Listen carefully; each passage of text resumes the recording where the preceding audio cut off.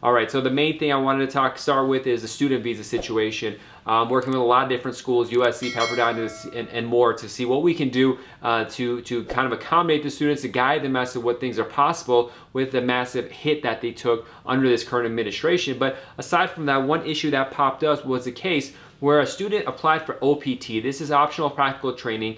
If you are studying in the United States, upon graduation, you get 1 year of time to study in your field to learn more about it before you go back home, and it's called OPT.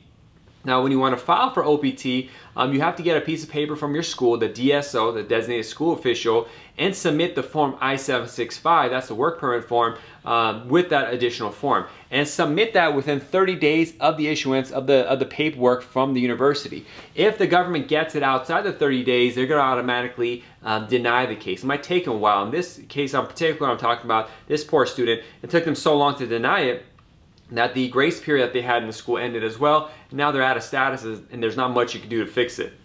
So just give you a heads up on OPT. If you're going to file for it, you could file 90 days before graduation. You should immediately file for it. When it's the 89th day, you should submit it, because if there's problems, you want to get the case returned or denied so you can resubmit as soon as possible while you're still within the 90 days or the 60-day grace period afterwards, to alleviate any issues and not to miss out on this huge opportunity, which is OPT. So be very careful. It's easy stuff. Usually people don't hire lawyers for it, but you have to submit the paperwork in time and complete it properly. And I see it all the time that these problems happen, and the consequences are harsh, and many times you can't even fix it.